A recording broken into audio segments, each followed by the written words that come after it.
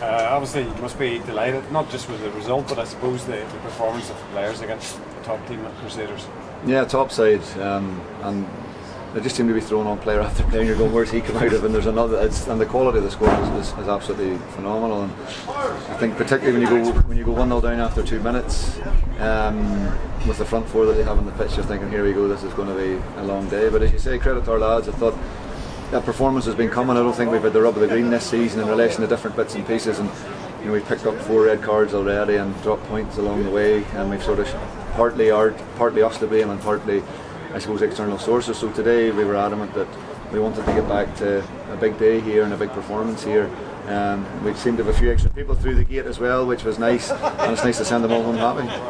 What about the Crusaders' squad strength there? Or you had to make a few changes yourself? Yeah, we did, and we don't have the depth of a Crusaders or a Linfield or whatever else, but I'd back what we have in the squad against everything in the league, provided we can keep them fit and get them out there. And today, obviously, missing those 3 were right down to the bare bones, and it took people to step in and step up to the mark. And the guys who did, I thought today were brilliant. Glagan's come in today and done fantastically well, and Oran Kearney, having missed the last 10 months or whatever, 12 months, mentally more than physically, for him to come through today and get through that today.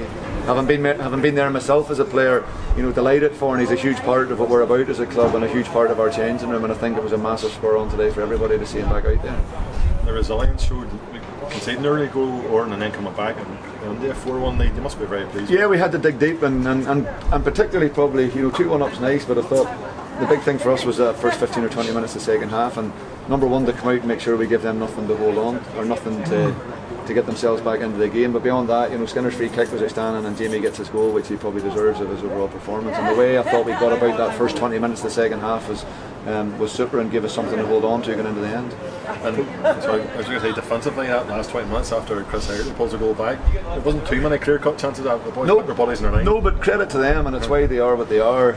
It was relentless. They just keep, even when they were 4-0 down, they don't stop. They just keep doing what they're doing, and at no stage did they drop their heads and say this game's over, and they just keep coming and coming and coming. And there's one disallowed with about 4 to go, and if that goes in, it makes it 4-3, and all of a sudden you're going, here we go for a grand slam finish. So thankfully we were able to see it out that wee bit better in the last 5 or 7 minutes, and you earn your 3 points against Crusaders. You always have in this league and always will, and today we have earned it.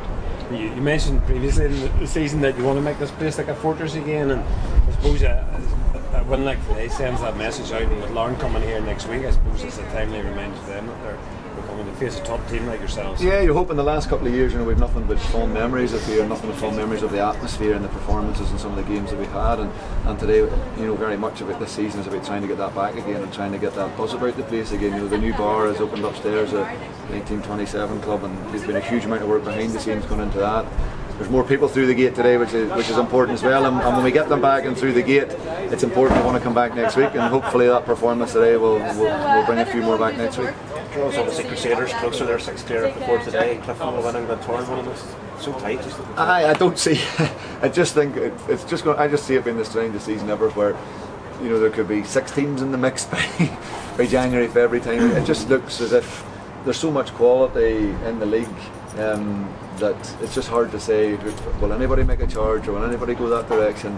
And for us, as I say, we're frustrated at some of the points we've dropped this year, and it's important on days like today that we go, particularly at home, and try and get big results. It gives you plenty to think about for next week. You mentioned the players that come in today. You've got players probably available next week. I mean, it's a nice problem to have.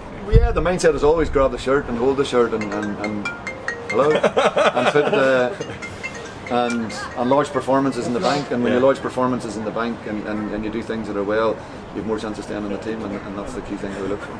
Just looking at Lauren, they're a very different animal from the last time they were in the Premier League, and packed full of quality. You'd be aware of the threat that they pose. Yes, they're littered full of really good Irish League players and players that have been about this league for a long time, so there's no doubt in the transition that they've made, and no doubt in how tough a task it's going to be again next week.